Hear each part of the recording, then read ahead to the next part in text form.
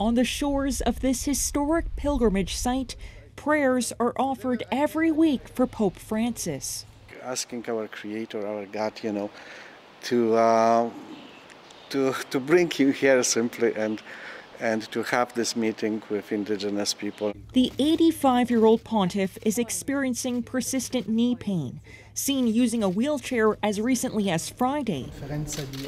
Now some wonder if his postponed trips mean his Canada visit is in peril. If there is any chance that the Pope will not come in, then I think there's going to be a lot of disappointment.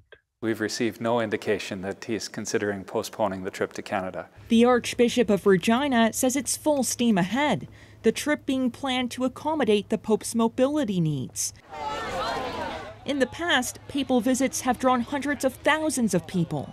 But this trip may be substantially smaller, with the Pope only spending an hour tops at each event.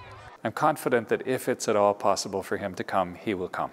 It's possible that having canceled the trip to Africa will boost his chances to travel to Canada at the end of July. This is a very important trip.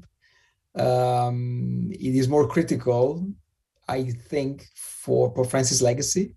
And to fulfill his commitment to meet residential school survivors on their land this summer.